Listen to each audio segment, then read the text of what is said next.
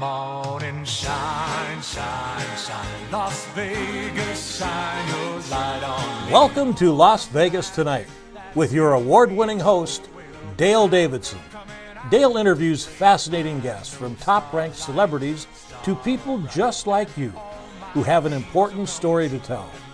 For more than 15 years, Dale has broadcast every week from the fabulous Las Vegas Strip. He finds the people who really make Las Vegas a one-of-a-kind city and lets the world know just what's happening in this remarkable town. You'll discover why 50 million people visit the entertainment capital of the world every year. Stay tuned for another exciting episode of Las Vegas Tonight. Welcome to Las Vegas Tonight. I'm your host, Dale Davidson. We're trying something a little bit new today. We have a terrific guest on hand, and both of us are on Zoom. So we've got a brand new technique, and hopefully this will give us the opportunity to interview people during A, the pandemic, and B, elsewhere in the United States or around the world. And I'm very pleased to have one of my favorite guests. He's actually been on more than anyone, Pastor Michael Hatch, who is senior pastor of Balm of Gilead Global Ministries. He's my personal guru, and I go to Michael whenever I have a thorny question or a deep societal problem, and I got one today. Michael, thanks for coming back again. Appreciate it. It is my pleasure, Dale. I love having fellowship with you, whether it's personal, whether it's Zoom, doesn't matter. Just love being in fellowship with you, man. You are an inspiration to all, especially myself. Oh, thank you. And you are an inspiration to all of us here in Las Vegas and a real mentor to the Christian community and to all the people in your church, which has come an awful long way for being a new plant. Tell us a little bit about the latest with Balm of Gilead. Yes, well, our church is planted in what's called the Cambridge community of Las Vegas. Cambridge community has been the most dangerous zip code in Las Vegas for the last almost 30, 40 years. Number one per capita murder, number one per capita rape, number one per capita robbery, burglary, assault, aggravated assault, sex trafficking, drug sales, gang violence, all of it. Incredible. And so never been a church there. So obviously nobody wanted to plant a church in that community because, number one, the median income is $13,500. And we have a between 35 and 42% adult illiteracy rate. So that obviously is going to be problematic. And so God planted us there. We've been there 5 years. And like I said, 2019, the murder rate went down 88%. We worked hard with Metro Police Department as well as trying to, pastor the community. The police were amazed and so happy with you. Yeah, they were great. It was great. We worked together. So so now the church has grown and we have a new sanctuary. And so, yes, we're doing fairly well. God has blessed us because, my goal is to be fishers of men, not keepers of the aquarium. So we go out and fish for those that need to be saved. So yes, God has been good to us. And are you still having reading classes and or other classes at the church? Yeah, well, what happened was we got approved to do the GED, do English as a second language. We're actually starting next month. We were just about to start when the pandemic hit. Oh, okay. Got approved through Clark County School District, but we needed to make some changes, and we did make the change, and then COVID hit. And so now they changed the platform. We got to do it virtually. And so we just were able to, we got some computers donated. We can do it right in the church. So we'll be starting that next month. We'll be starting the GED as well as English as a second language. We're doing a mental health clinic, addiction recovery clinic. We have another church, Calvary Chapel, Spring Valley, moving in next door, not for the church, but for the outreach, help us do the after school program. We don't have the funds to hire staff for that. So they already have people on staff and they believe in our vision. So they're coming in next door to help us out. So it's going to be great. Oh, that's fantastic. Isn't it fantastic? It's great. Congratulations on the success. Yes. We appreciate you and your church so much. Well, praise God. As I mentioned, you're my personal guru. And whenever I've got a thorny question, I turn to you, and I've got one for you today. Okay. We have talked in the past about the racial divide, and we've talked other issues, the lack of fatherhood and its connection to crime and juvenile delinquency and other important issues like that. And I want you to tackle the biggest one facing the United States right now, the divide politically, the divide between left and right, the divide that has split families, in fact. Yes. And I worry about that some. And could you give me your take on what's happening in the U.S. right now? Sure. Yeah, it's one of the most divisive times in our history. I look at the divide between left and right, and I have to say that this is probably the most polarized our nation has ever been. When you look at the fundamental issues involved, well, I look back to the 1960s during the Vietnam War. Our country was very, very polarized then, and the polarization was based on one issue, which was the Vietnam War. And you had many that believed that America should not be in Vietnam because it was a useless war, coupled with the fact that we had 18, 19, 20-year-olds being drafted into the military, and we lost almost 59,000 lives to that war that we eventually lost. If you really call it, we eventually lost the war. And so, we had Buddhist monks setting themselves on fire in protest. We had people, college students, being killed by our military. We had, I think it was 4 killed at Kent State, 3 killed at Berkeley, Jackson State. I mean, just because of the protests. So that was a really polarized time. But like I said, it was around one issue. Well, now our government, left and right, is polarized over so many issues. There's abortion. It's all pretty much become almost a Democrat Republican issue when it's really more liberal conservative, because you have conservative Democrats, then you have liberal Republicans. So it's not really just Republican Democrat, it's left versus right, conservative versus liberal. And so now we have the abortion issue, we have the gay marriage issue, we have the fiscal policy issue, we have the policy on Israel, which really, really, really concerns me. That concerns me very much. I think that concerns me probably more than others, because of the fact that the scripture tells us whoever blesses Abraham will be blessed, whoever curses Abraham will be cursed. And America has been a successful superpower for a long time, but I believe that most of that has been because of our allegiance to Israel. And so when you start to turn your back on Israel, you start to turn your back on the blessings of God. And the scripture says, righteousness exalts a nation, sinners reproach any people. So that becomes very problematic.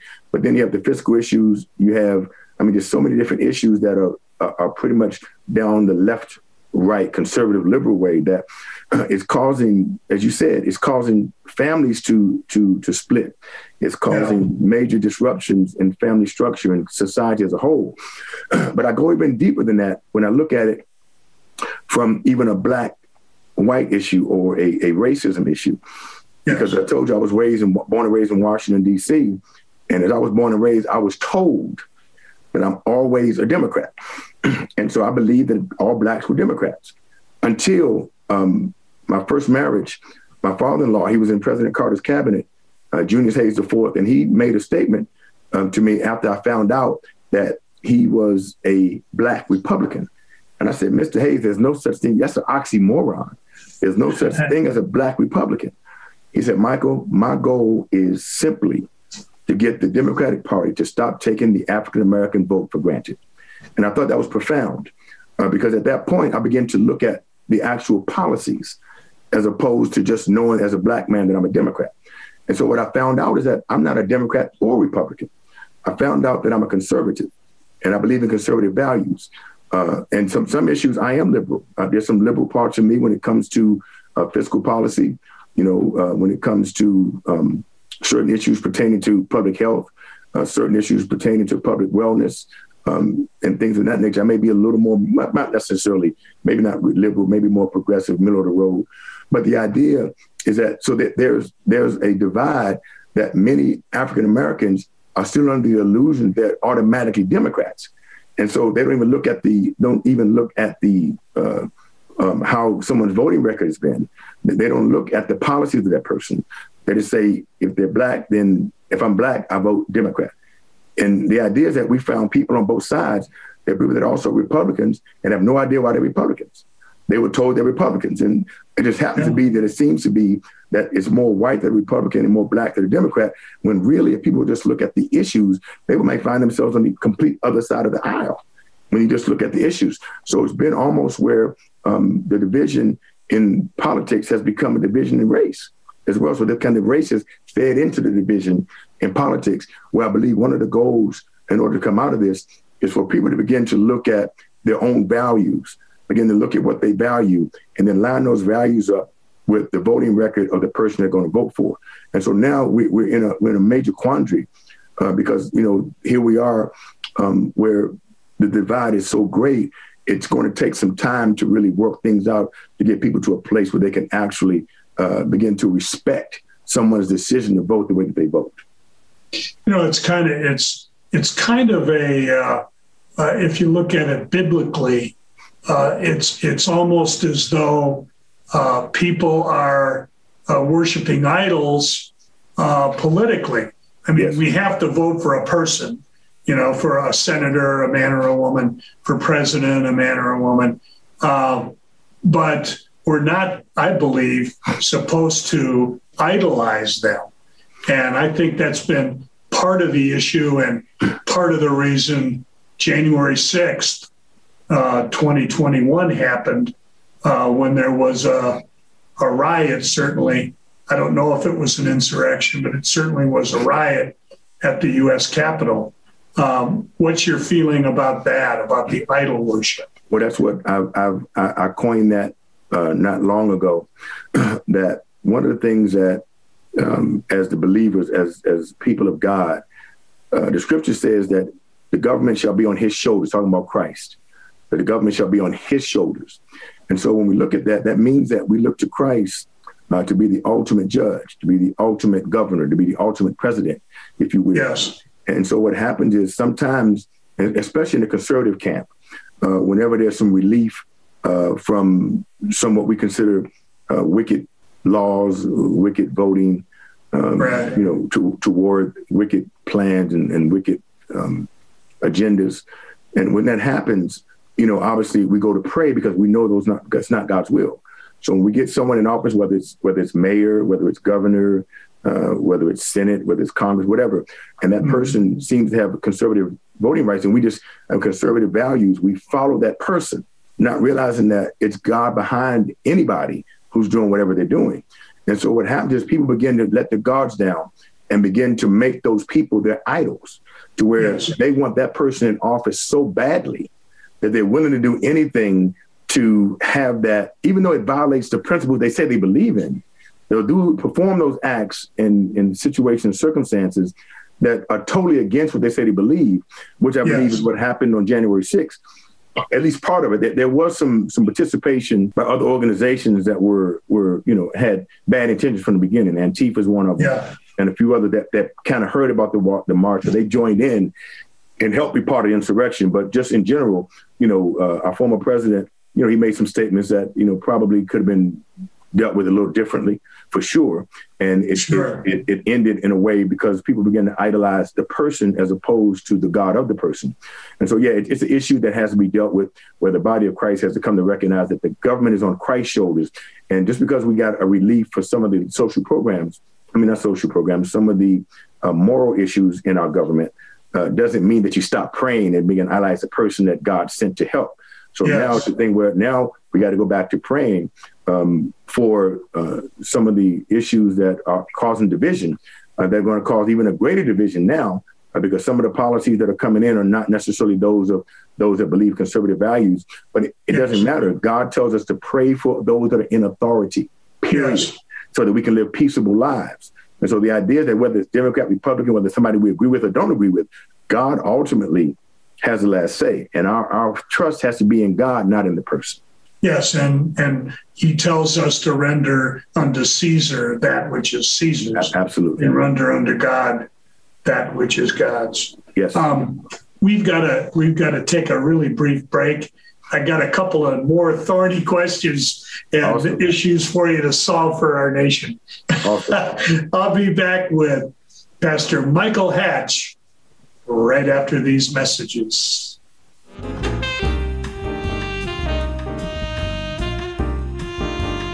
Hi, I'm Dale Davidson, host of Las Vegas Tonight.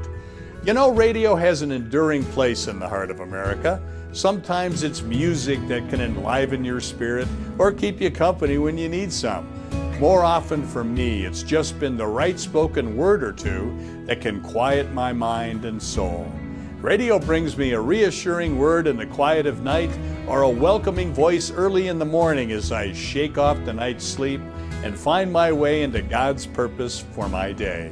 And always, I find the best radio station is the one that brings me the best news, the gospel of Jesus Christ.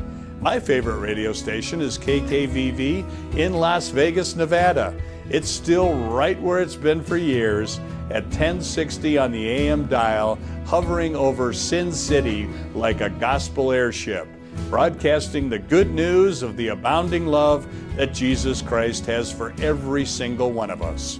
No matter who you are or where you live, you can receive God's Word via the KKVV Gospel Airship.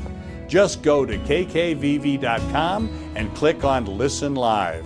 KKVV is using all the tools that God's provided them, like podcasting and video streaming and video on demand, to produce programs that lift up our fellow believers and save the lost. If you feel a calling to speak to others about Jesus Christ on your very own show, pick up the phone and call the station. They'll be happy to tell you how.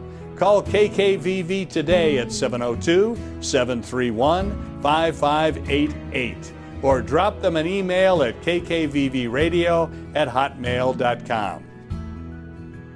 Please join me in becoming part of the KKVV family. You'll be glad you did.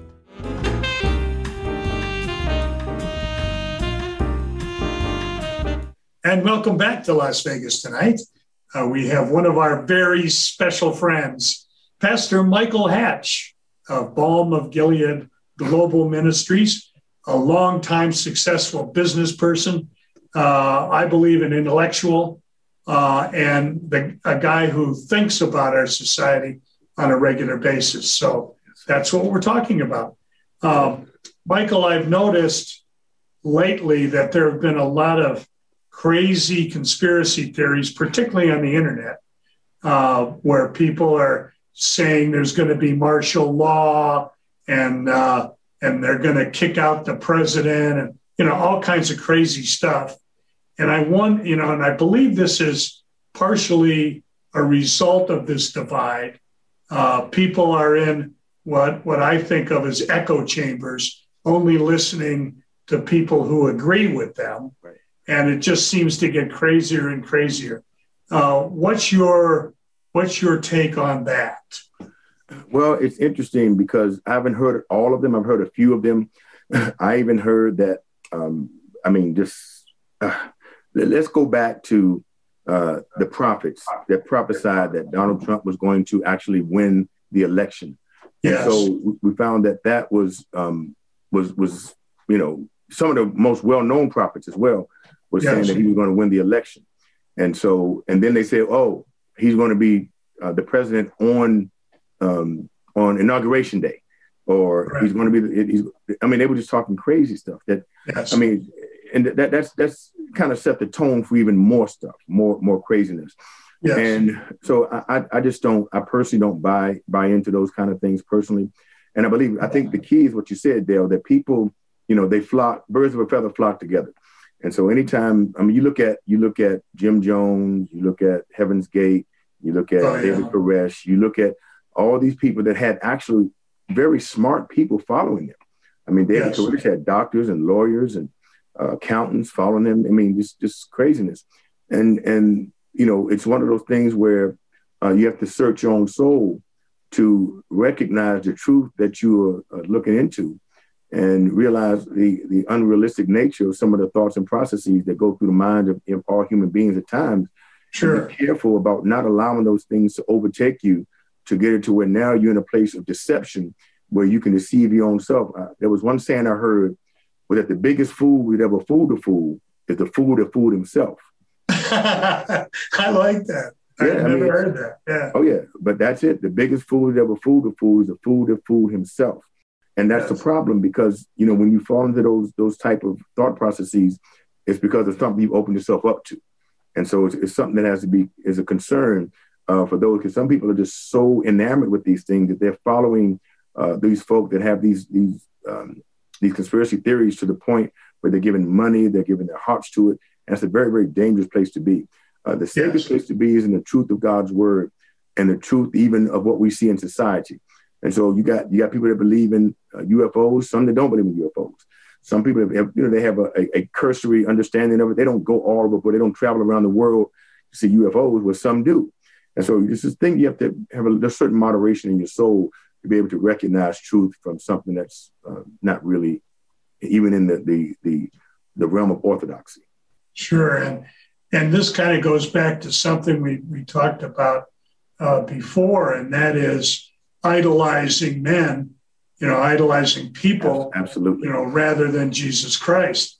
And even if it doesn't bring you into, some crazy theories, it can really disappoint you. When you look at people like Ravi Zacharias and what happened with him, once he had passed away, the fact that he had been disloyal to his wife in a major way for years probably drove some of his followers away from Christianity.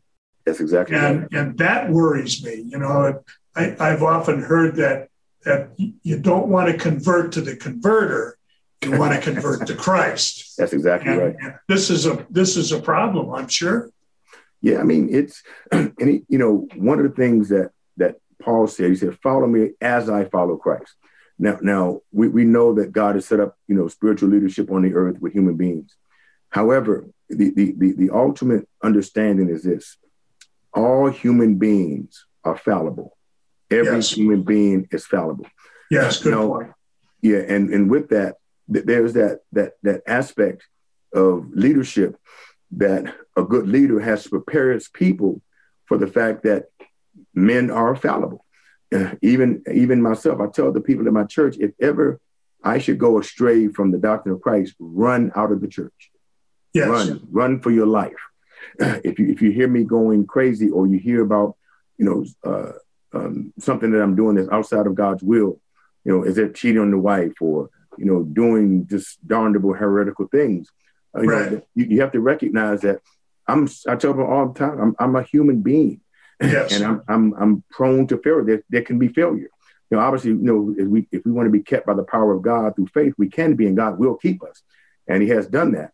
But the idea is that you got to recognize that we follow God, we follow Christ, we follow God, we follow Christ, we follow God, and we follow Christ. Yes. And anytime a human being deviates from that, you better find a way to follow Christ instead of that man. That man may be someone that was your spiritual mentor, your spiritual leader, and he means a lot to you, but he can't mean that much to you where you follow him, because the scripture says the blind follow the blind, they both fall into the ditch. And we don't want that to happen. And so the idea is you have to recognize that you have to find a way to follow Christ and recognize that man will be man. Yes, very well taken. What do you think it's going to take to heal this divide, to bring about understanding between friends, between members of the same family? What do you think will work both for Christians and for non-believers to heal this split, which can really lead to serious consequences?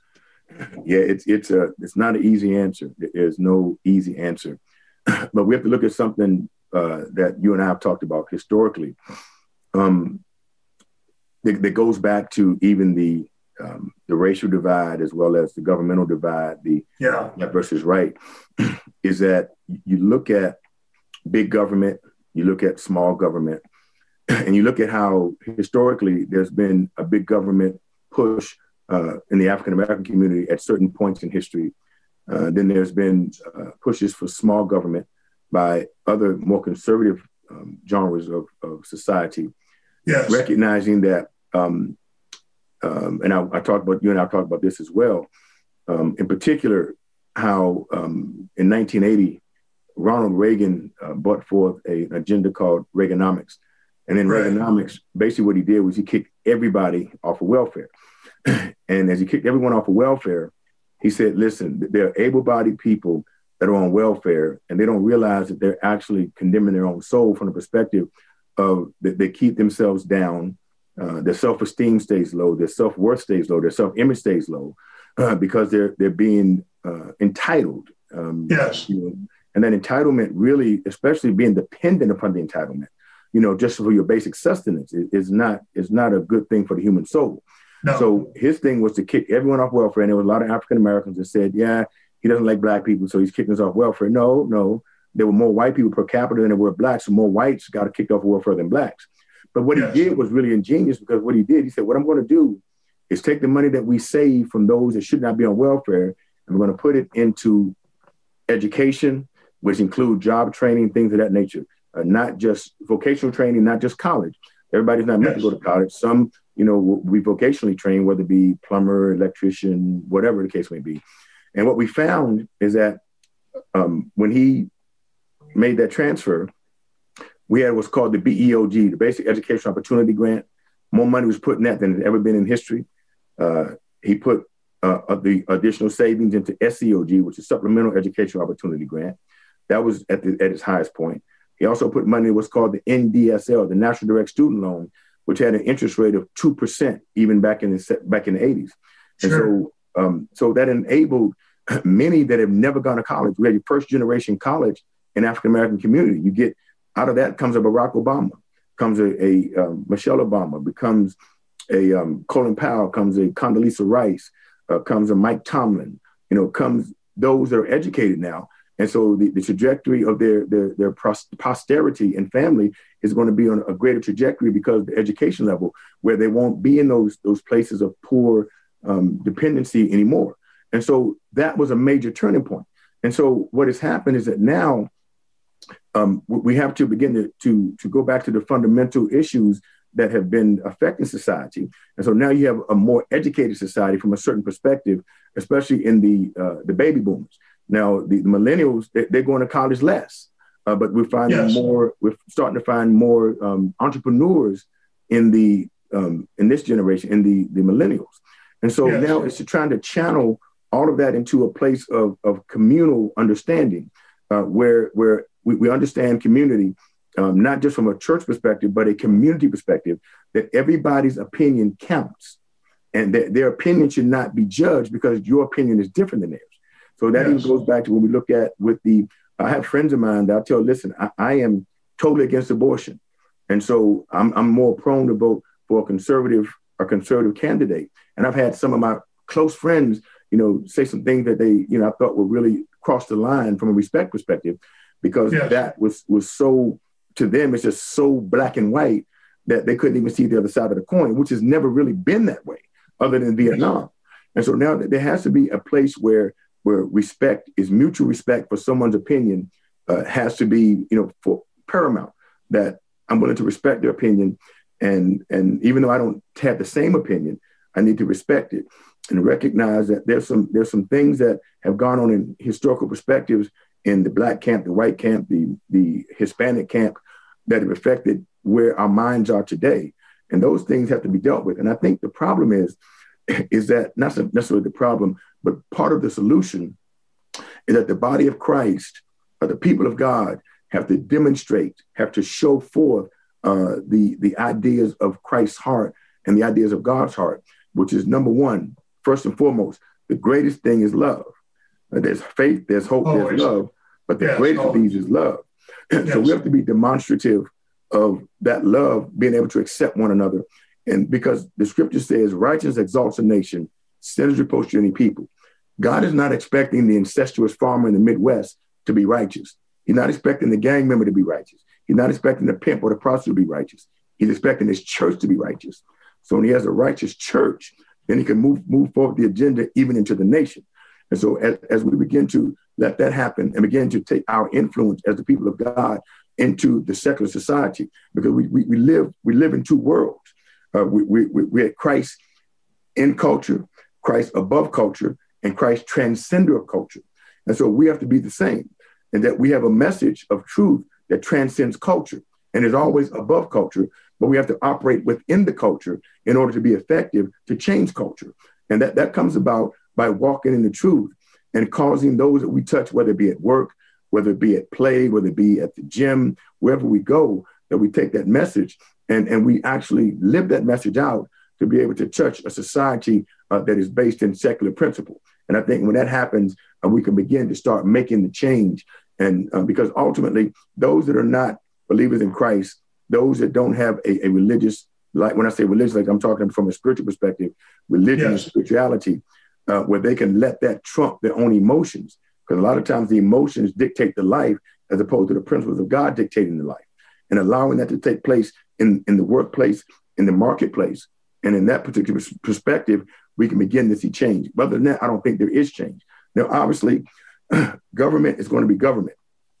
But that's why we as believers pray for government, so that government will respond to the hand of God, because the scripture says that the king's heart is in God's hand, and he turned it whithersoever way that he will. That no matter what the king thinks he's going to do, God has the last say. And so with that, you get some that say, well, what about evil? Well, God doesn't tempt with evil. Evil comes from the heart of man and from Satan. And so the idea that our presence on the earth is that which is going to bring salt and light and cause there to be a change that will affect society. It may take generations, but we got to start somewhere. Yeah, that is very well said, Michael. And I was going to mention emotion as well. And when you brought it up, I think that's a profound point. If we can pull back our emotional reactions to people's, that could mean all the difference in the world. And part of the problem, I think, is in social media, we can't see the person. There is no negative consequence based on what we say to them.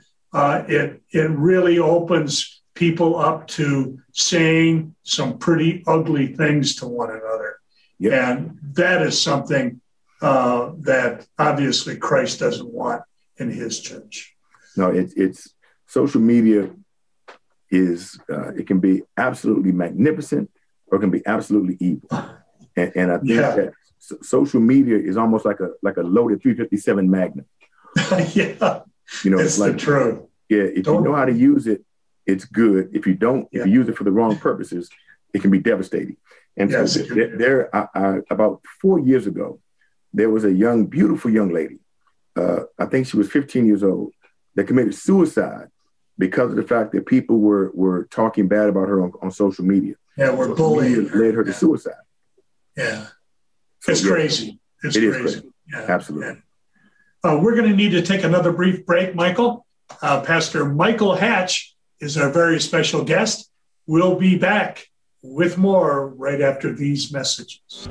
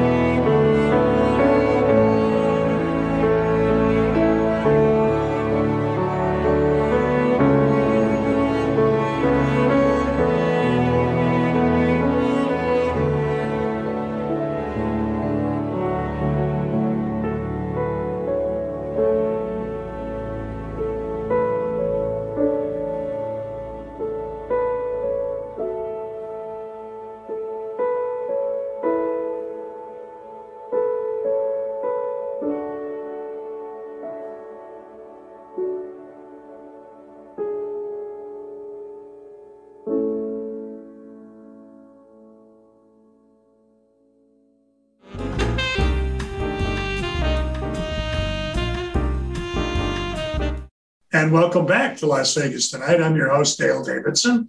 We are so pleased, so happy to have Pastor Michael Hatch with us today. He's had some profound things to say about society, and we're going to make him say even more.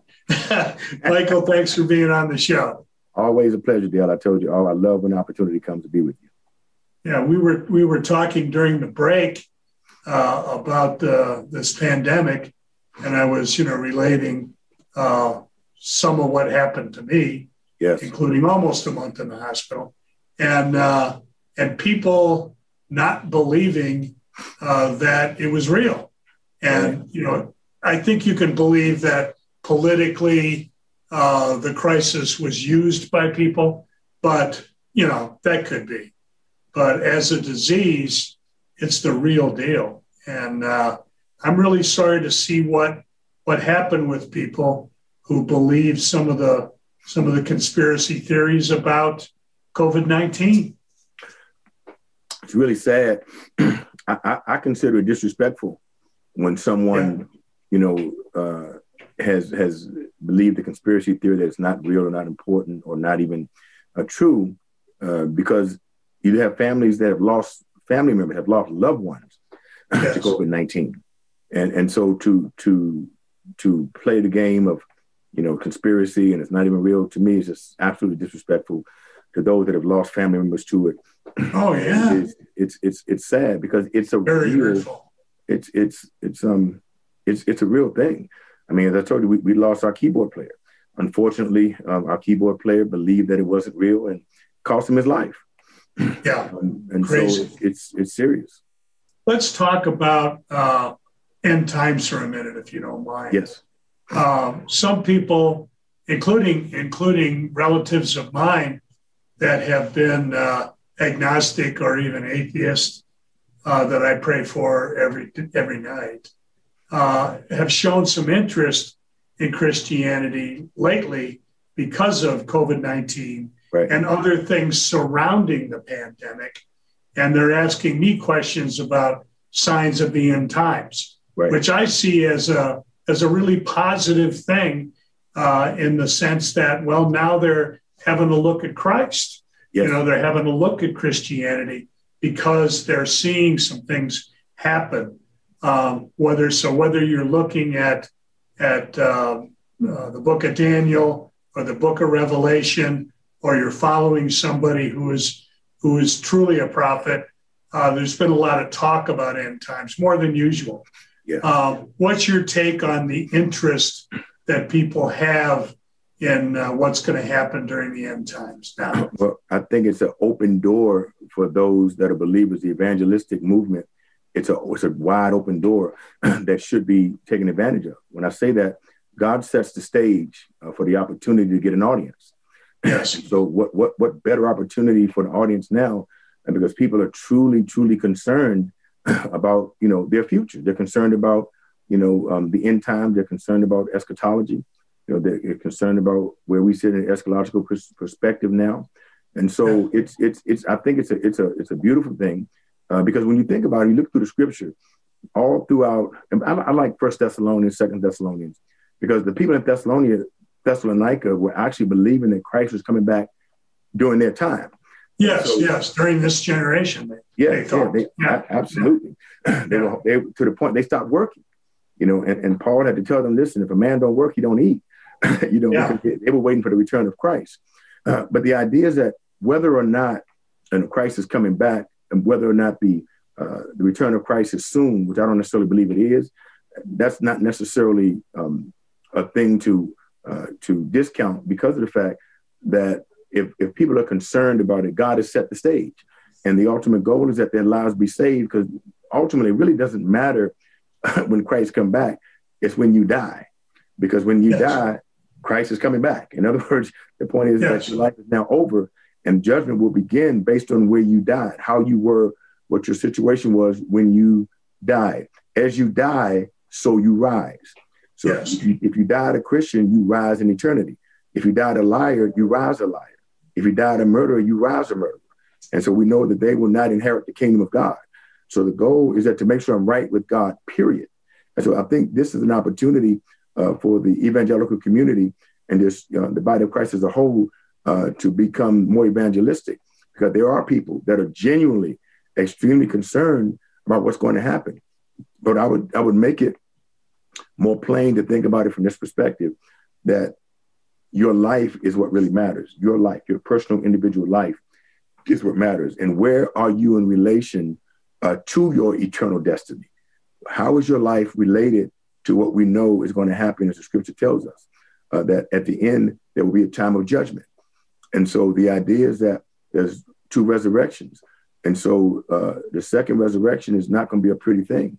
And so I always tell people because, we don't know exactly when it's going to happen, but when that time comes and you wake up, because we're going to wake up to judgment, you better ask one question: which resurrection is this?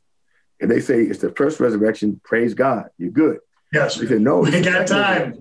Yeah, you're good, yes. But they say it's the second resurrection. They say, oh, no, the first resurrection took place 1,000 years ago. No, the millennial reign started 1,000 years ago.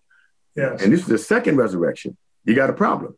So the idea is that we want to make sure that we lead them into the truth now. We talk about eschatology. However, eschatology is relative to where your life is now, because your eschatological situation or perspective is determinant upon where you are at the point of your death. And so the idea that you need to be right with God now, because none of us put on our calendar, I'll be dead next Tuesday at 2:00. No one puts death on their planner. They don't put it in because we don't know when it's going to happen. So it's not a time to play with it. It's a time to really buckle down the hatches and recognize that my life has to be right with God. Do members of your church talk to you about the day of judgment? And yes. do they truly believe in that? And how plain do you make it to them?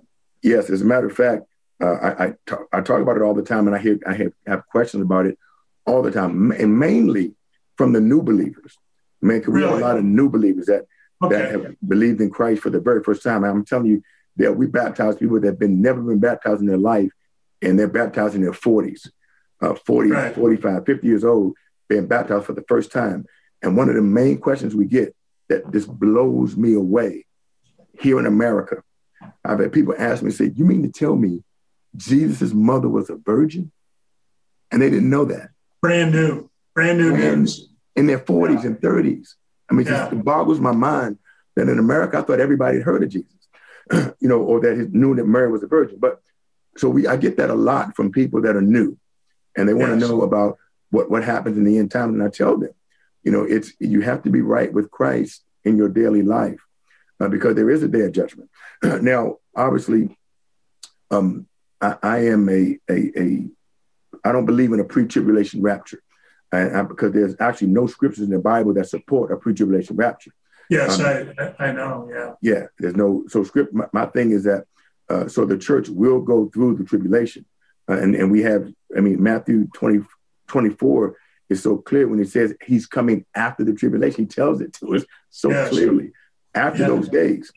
So the idea is that personally, I don't necessarily believe that we as in this current age, 2021, wouldn't necessarily see the end of the age because the second coming, because first of all, the Antichrist has not been revealed.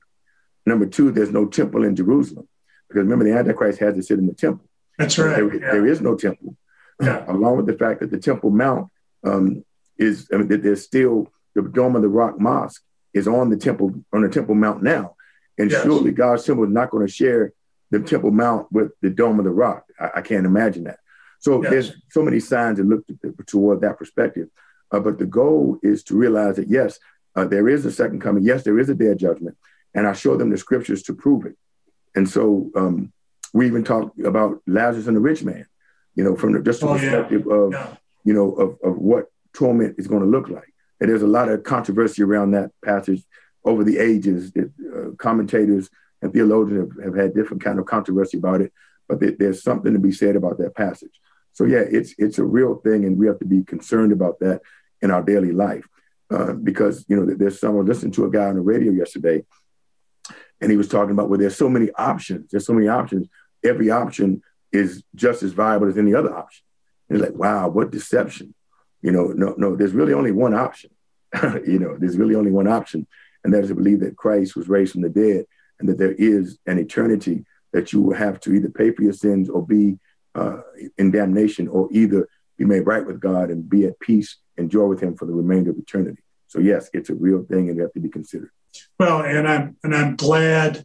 I feel the same way, Michael. I'm glad that people are once again, or for the first time, thinking about these things. Yes. And if there was a good thing to the pandemic and the lockdown, it would be that, yes, we've had the opportunity as people all over the world to sit and think about the future, to yes, think about our individual future and whether or not we're going to be in heaven with our Lord and Savior.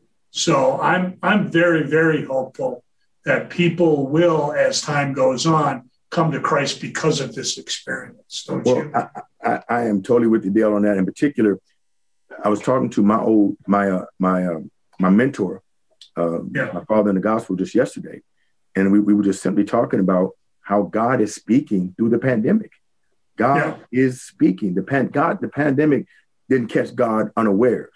It wasn't like God said, "Oh wow, I'm so sorry, y'all. I let this one get by." No, he's actually speaking through it because Dale, there's other things coming.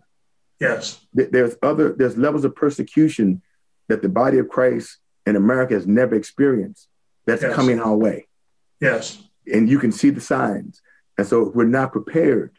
And so I believe this pandemic is part of the preparation for what is coming. I've felt that for a long time, and I'm sensing that God is dealing with his church in particular. Because if you think about what the scripture says, it says, if judgment begin at the household of God, where shall the sinner and the ungodly man be? And so ultimately, there's something coming that we have to be prepared for. And God trying to clear his church up to make us right, so that when people come running in because of the persecution and because of the things that happen in our nation, they'll come to a church that's holy and separated unto him. Yeah, I believe that too. Wow.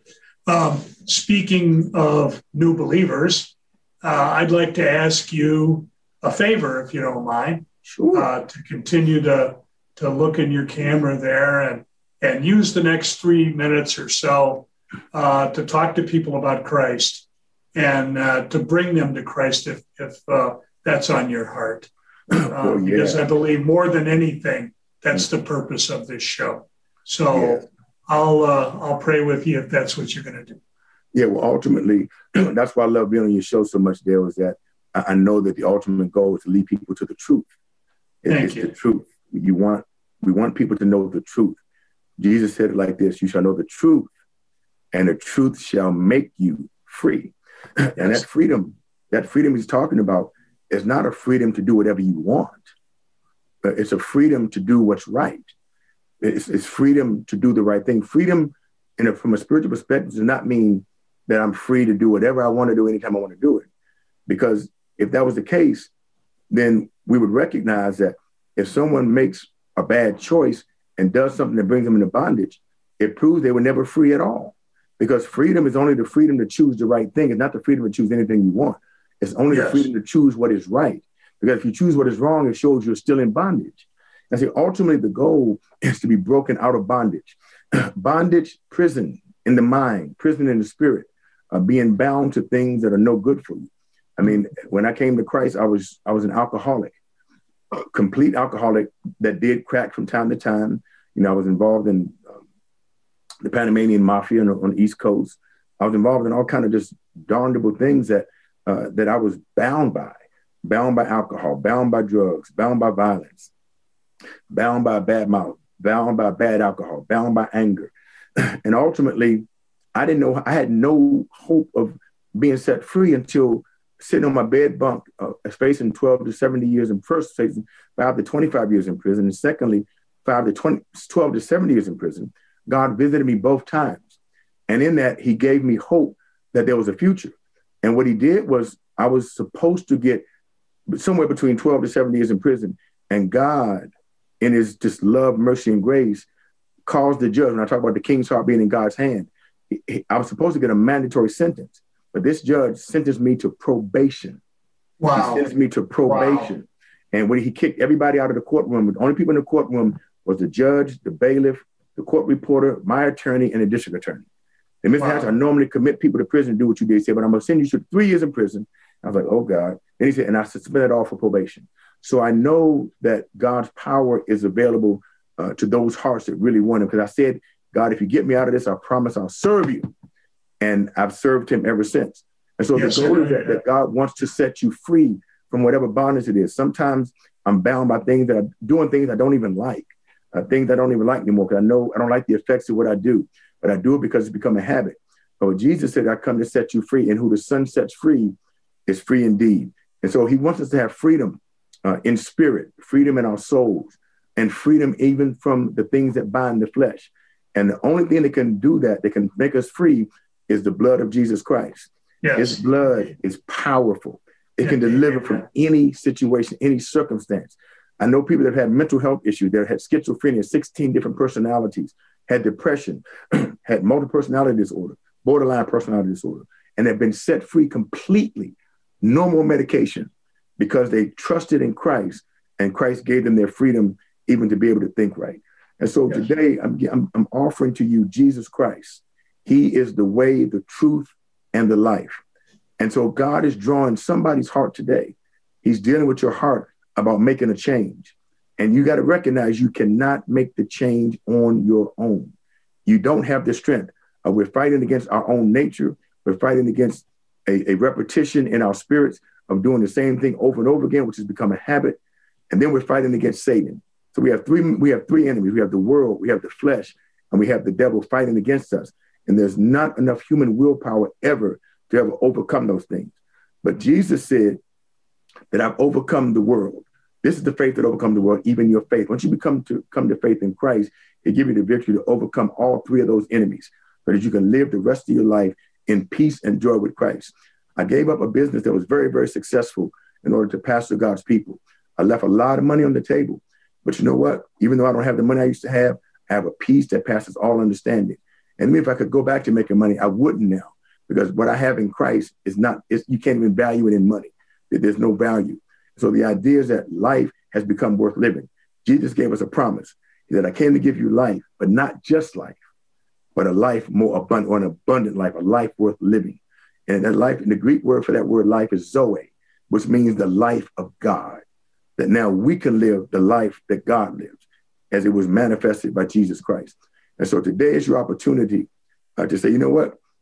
I'm going to put down the crack pipe. I'm going to put down the alcohol. I'm going to put down everything. I'm going to even put down my anger, because I want to live in peace with Christ. And so he's offering to you a peace today, a life today that's worth living. And then not only that, but after this life is over, we have a promise of eternal life with him, that we'll never have any more diabetes, no cancer. We don't even need glasses in the new kingdom. We'll be able to have perfect sight, and because Jesus will be the light of the world. And so if you want that, today is your chance to come to him and experience the life that God gives. Yes, Lord. So we would pray. I pray that God, you would touch every viewer today, and those that are watching this broadcast, oh God, would look at their lives and say, you know what? I want that kind of life. I see other people that have that joy. I see other Christians that have this peace that passes all understanding. They're always at peace. And so God, I want that peace. And so he's offering to you today. All you have to do is confess your sin to Christ, find a church to go to so you can be fed in God's word. And so I'm praying right now that everyone under the sound of my voice will make a decision for Jesus Christ today. And if you've already made the decision, that you would recommit and go to a whole new level of faith and let God do more than he's ever done in the past. And we count this all done in Jesus' name. Thank you, my brother Dale. Amen and amen. Thank you so much, Michael. It's great seeing you. Yes. Oh, boy. Pastor Michael Hatch is my favorite guest. And he's been on once again. And believe me, Michael, I think there are still some more problems in the world. So I'll be checking in with you again. Whenever you're ready, I love to talk about the things that are going on, because I believe Christ can fix them all. But we have to identify them and recognize them first. So, yes. Thank you once again, Dale. It's always a pleasure. God bless you. Thank you, Michael, and we'll see you again soon. God bless. Thank you all for watching. Thank you. Thank you all for enjoying this little experiment of ours. In your son Jesus' name, we pray for you. Yes. And as I try to remember each and every show, please walk with him. God bless you.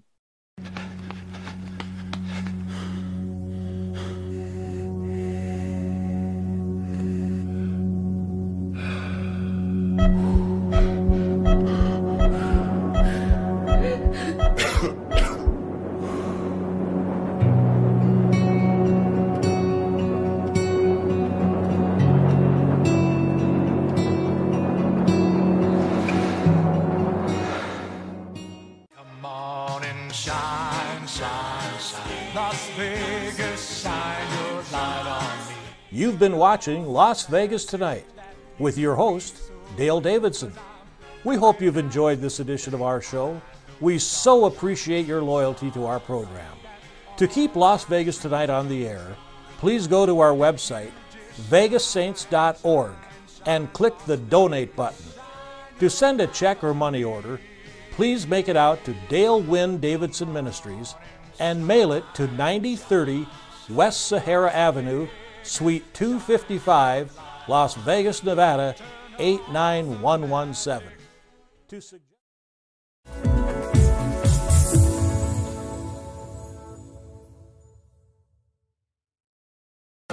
What affects your credit? The answer can be many things. Let's take a look at a few of the most common factors and how they can impact your credit. Credit history. In order to have a credit score, you need to have open and active credit accounts. This gives you the opportunity to build a credit score and get approved for larger purchases such as a car or a home. So it's important to have a responsible record of debt repayment. Available credit and usage. The rule of thumb is to use 30% of your available credit to minimize the impact of debt on your credit score. In other words, the less credit you use, the better. Monthly on-time payments. By making sure your monthly payments are paid on time, you could boost your credit score. Late payments, however, may bring your score down. Errors on your credit report. Check your credit report regularly to make sure it's accurate. If there are any errors or signs of identity theft, report them immediately to the appropriate credit bureau. Applications for credit. If you're applying for credit, filling out several applications in a short amount of time may hurt your credit score.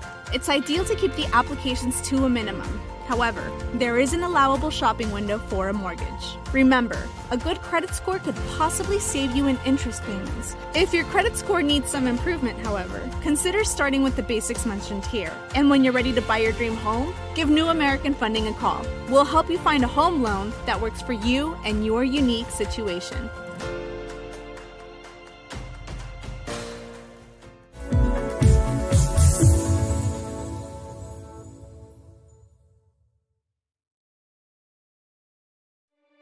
I can already feel you judging me, and not for what I've done in the past,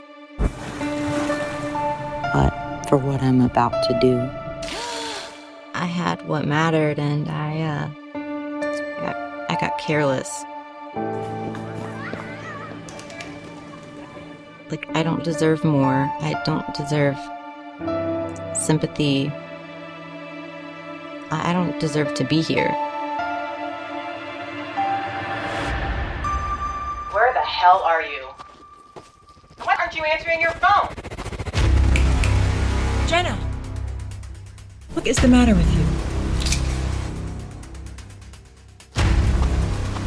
Someone once told me, you may not be everybody's cup of tea, but you're somebody's shot of whiskey.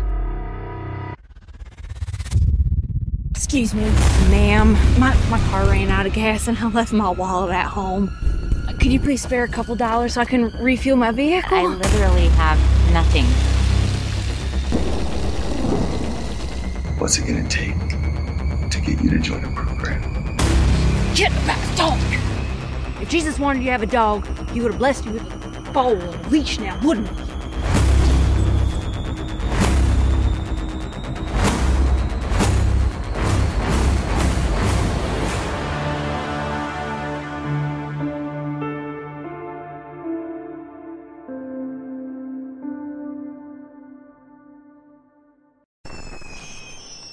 Traditional TV is going away.